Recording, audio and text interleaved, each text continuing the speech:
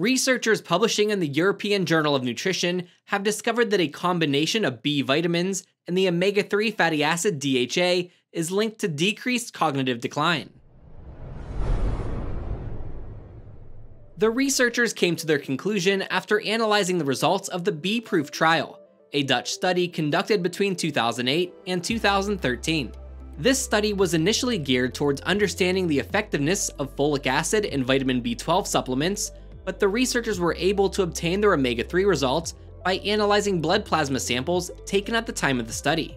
The researchers were able to collect the data they needed from nearly 200 people, approximately half of which were in the placebo group.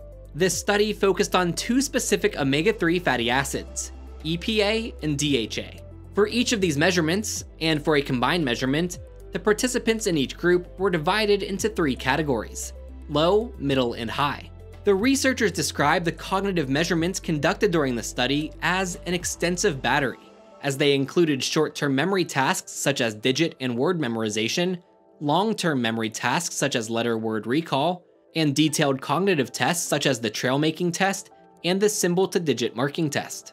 It also included the famous Stroop color word test, in which the word written represents a color different than the ink that it's written in. At the beginning of the study, the baseline cognitive ability of the participants in the low, middle, and high omega-3 fatty acid groups did not differ significantly. Vitamin B supplementation appeared to be slightly associated with higher overall scores on cognitive tests after 2 years, although the difference was not significant. However, the analysis showed that a combination of vitamin B12 supplements and high levels of the omega-3 fatty acid DHA was significantly correlated with cognitive health. The researchers then compared their results to those of other studies. One study, VitaCog, also showed a significant link between B vitamin supplements and omega-3 fatty acids in reducing cognitive decline and brain atrophy. A different study showed that a combination of low homocysteine, an amino acid that is broken down by B vitamins, and omega-3 supplementation is associated with reduced cognitive decline.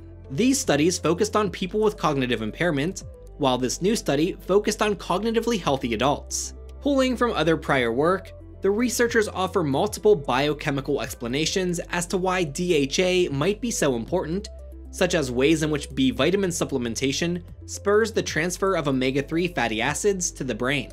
However, as a post-hoc analysis, this study can only show correlation, not prove causation. As the researchers point out, a clinical study is required to prove that vitamin B12 and DHA interact to improve cognitive performance in healthy older adults. But will this change how you think about vitamin supplements and omega-3 fatty acids? Let us know in the comments. I'm Ryan O'Shea, and we'll see you next time on Lifespan News.